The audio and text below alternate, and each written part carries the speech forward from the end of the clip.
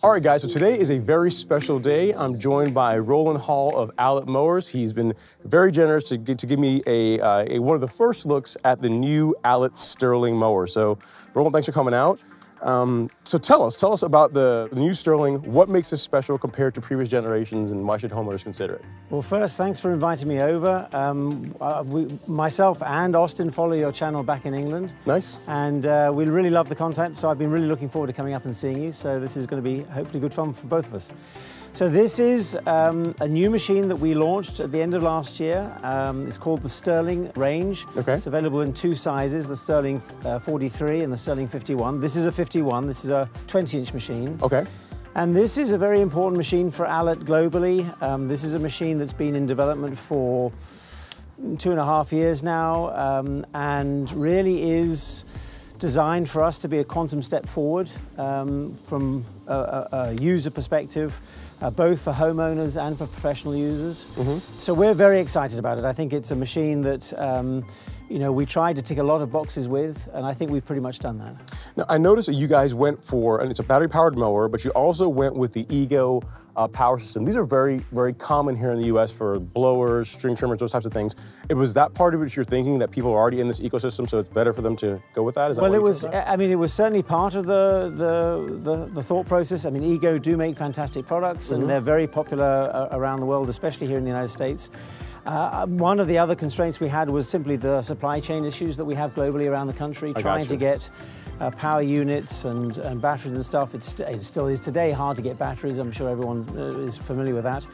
So it was just a system that we felt very comfortable with, and we were keen to do something along this sort of level. It's a slightly more premium product, and it fits neatly between our professional machines and our entry-level homeowner machines. So from all aspects, we were quite excited to work with them. Okay. And now, so I'm a new homeowner. I buy a Stirling, a 51. As far as setup, what are we looking at as far as setup time? When I take it out of the box, like what's involved as far as assembly goes? Well, really, the only thing with regards to assembly is the two main things I should say are the handlebars and then the grass catcher. The grass catcher is very simple to assemble. It's a very light assembly. It's just a cover that goes over the frame, and the frame gets put together. So that's pretty straightforward. I gotcha. And now, as far as I'm a taller guy, so as far as adjusting the height or length of these, is that something that's adjustable to an extent? Well, to come through to some of the features, one of the big features that we wanted to do differently in this is we wanted a more robust and more comfortable handlebar arrangement, and this we feel works especially well. Okay. Well, once you've got the handlebars and everything in the right position, the actual handles themselves are super nice, and I have to say we're really very pleased with this. You obviously have two buttons on the top. Okay. This is for the drive system, and you can use the whole machine with either one hand or both, which again is super user-friendly. If you're coming to a turn or what have you, you can just hold it with one hand, but and you can adjust the speed. Okay. So it has multiple adjustment on it, and again is super user-friendly from that perspective. Also, and you'll see when you use it, you'll also see to engage the reel or cartridge, whichever cartridge you have, there's a simple button in the middle. You depress. Okay. And then you engage with the down man switch. It has a number of different positions. You're able to, this is just what the position I like to mow in. This is your sort of parking position. Okay. Right? And the handlebars themselves are telescopic, so if I'm putting it away in the garage and I don't want it to take up too much space, I can just put it away nice and neatly like that. Nice. In this position, all the electronics are cut. So there's no way, if there's a child or something, there's no way anyone can activate the machine in this situation. Okay. We also have a removable key at the back. And this again works very well from a safety perspective, but the machine is now totally inactive. So one of the big benefits now to the Allett systems are the cartridge systems, right? So you have, looks like you have a, what is this, an 8-blade reel that's in here now? This is a 6-blade. 6-blade, okay. All the machines are delivered with 6-bladed reels. Okay, but now you have the 6-bladed reel, but then I see an assortment of other cartridges here. So can we quickly talk through each one of these and what role each one of these serve in a homeowner's lawn care program? Well, to start off with, the 6-bladed reel is an ideal starting point because basically, anyone that's cutting grass from sort of 3/4 inches and above is going to really need a 6-bladed reel, and this machine will cut up to 2 inches. So that gives you tremendous flexibility, especially for those coming to reel mowing from rotary, because their lawns are going to be 3-4 inches tall, and they need the flexibility of this kind of machine to be able to start to bring their height of cut down over time. So that's a good starting point. The 10-bladed reel is really for cutting lower. We obviously, the transition area is at 3/4 of an inch. 3/4 of an inch and lower, the 10 blade is what we would go for. Sure. It'll cut down to just above 1/8 of an inch. Wow. So okay. it's a pretty good cartridge. That's about 3 millimeters. And if you're having an ornamental lawn and obviously grass like yours, that would be the way to go, and you get again a better quality of cut. The next most important cartridge is going to be the scarifier or turf rake cartridge. Okay. This really is a multifaceted cartridge, and this is the cartridge that really probably has got Allett on the map here in the United States more than anything else, especially with professional facilities, sports stadiums, and with landscapers. It obviously can be used for turf raking the lawn and picking up leaves and acorns and stuff like that. Right. But fundamentally, we're trying to grow a different kind of lawn. We're trying to get away from chemicals, and we're trying to reduce water consumption for grass. Sure. So the removal of thatch is a really key part of that. So the next step in this process would really be the dethatcher. Okay. And this is often overlooked, but we think it's a very important cartridge. It allows you to go much, much deeper, really into the soil where the thatch layer is starting to degrade. Okay. But you still want to remove that sponge. So that's a very important part of it. It's also very useful if you're overseeding, if you're wanting to top dress. You can really break the top layer down, and, right. You're able to get better penetration of the topsoil and all that kind of good stuff. I like it. What about this guy here? Here in the south, the verticutter especially is very popular. So this is a great cartridge for all the rhizomes and stolons that you get with Bermudas and zoysias and what have you. So this again forms part of a regular maintenance program. I like to advise people to look at using it about every 4 or 5 weeks.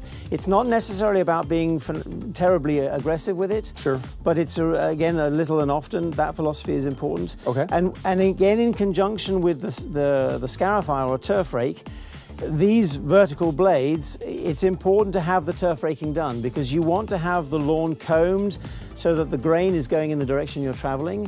And then when you come to use these blades, they do much less damage to the leaf. We're trying to grow strong, healthy grass. And so that's really critical. The other aspect of this, and this is where we come to with regards to reducing water consumption and reducing significantly the need to use chemicals, is by removing the thatch and the debris layer, you take away the environment that your disease and fungus needs to get established in your lawn. Okay. But also, and just as importantly, you change the structure of the plant below ground. I can see that because I can tell you this year, to start out the season, I did verticut the lawn. I did it very aggressively, and the one time that I did it, it's made a really big difference in just the quality of the turf, how it grew back in. So I can definitely see the benefits to that. And now, as far as one of the things that I saw when I was reading through the literature for this on your website is the speed of changing cartridges. So again, good example, this comes with the 6 blade. On my lawn, I'd want to run the 10 blade. What am I looking at as far as doing that? Okay, so you're looking at undoing the hinges on either side. Okay. You release the handle from the side position all the way up. Okay. And then the cartridge just pulls out. Nice, nice. And then again, to put it back in, just get the angle right. It slides back in, put the 2 hinges on, and then pull the handle all the way down so it locks. And it locks in. Well, all right, guys, with the 10 blade in, let's take this thing for a drive. So I'm gonna start out with mowing some portions here of the back lawn, and then we'll get to try it on a slope and see how it does. Excited, let's go. Nice.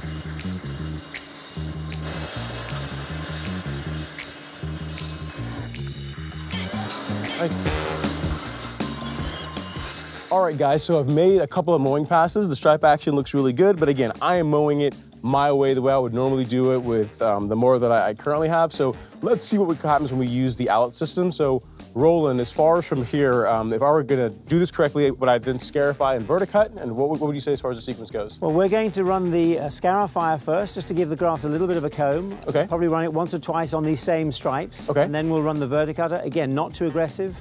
And then we normally put the reel back in just to have a tidy up finishing pass. Very good, so let's do that, guys. So we're gonna scarify, verticut, and then we'll run it again with a 10 blade reel. And you see what the stripes currently look like now? Let's give it another, let's give it the Allett treatment and see what kind of results we get.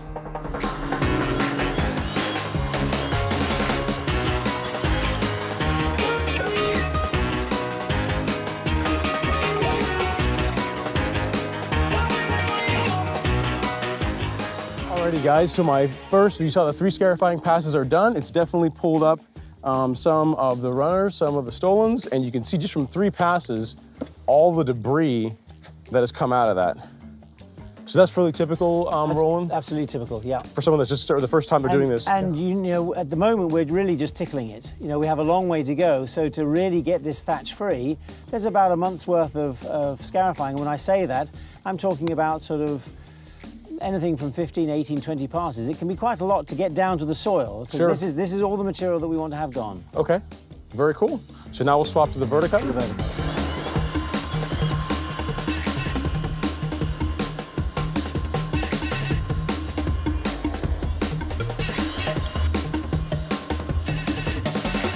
All right, guys, so the verticutting pass is all done, and you can tell that definitely cleaned up quite a bit. Even more debris has come out. Again, this is just three passes on the lawn, so look at all that material. Very cool. Okay, so at this point, Roland, we would go back to the 10 blade. We go back to the 10 blade, and then we put a cleanup cut on it. Okay.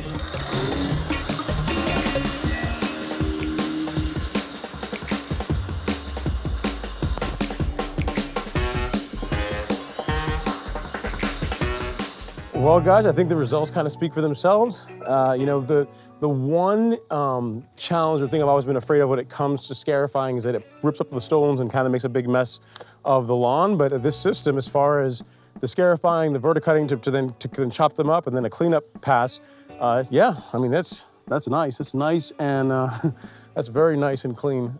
I dig it. I like it. All right, so we've covered the back lawn. Let's go and put this on the slope and see how it does. Again, you guys can see, look at the amount of material that just came out of 3 passes. Take a look at that. So you guys saw it's 3 passes back and forth. This is an initial cut, and then a scarify, and then verticutting, and then a cleanup pass.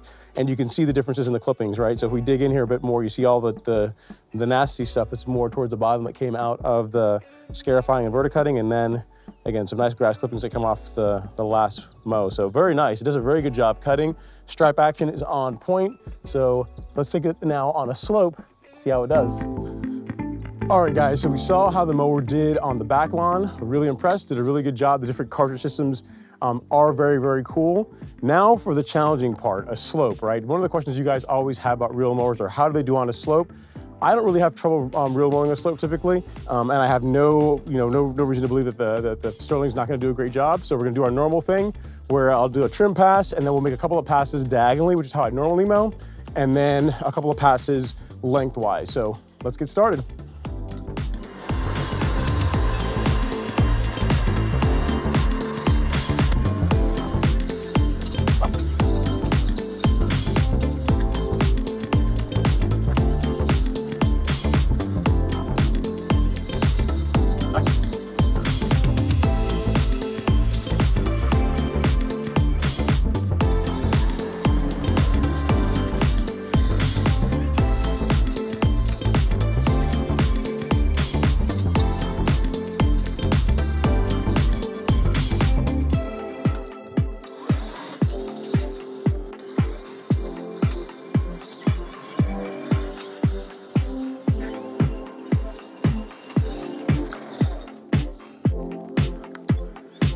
Well, guys, it passes the stripe action test. The cut looks really good. I gotta say, it looks really good. You guys can see from video from what's not cut and what is cut. Overall, very nice.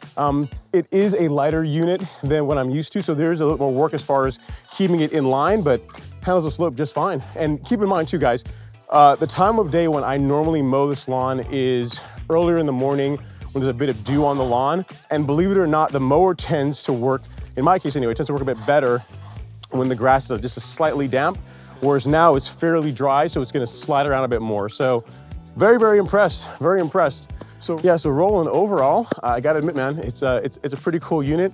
I get it. I mean, the whole idea behind electric mowing and being able to get out here when it's earlier in the morning and mow without disturbing your neighbors is very attractive. The interchangeable cartridge system, also very, very cool. And as far as the cut goes, I mean, I'm not really, I can't say anything wrong with that. It actually looks quite good. So Very awesome. So as far as people learning more about the Stirling, if they wanted to pick one of these units up, what's one of the best ways to go about doing that? Well, there's lots of material on YouTube that you can go and see, sure. Both from Allett and from other people that are using the machines. There's obviously going to be a lot more material coming out with people buying machines and posting online and what have you. Sure.